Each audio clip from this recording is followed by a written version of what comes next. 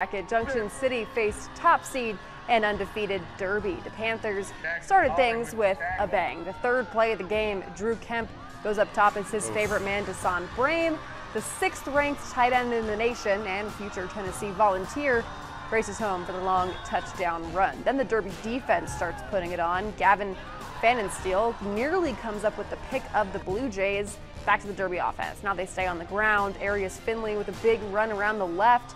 That leads to a score, 14-0 Derby. Back to Finley. Now he goes right edge to the second level.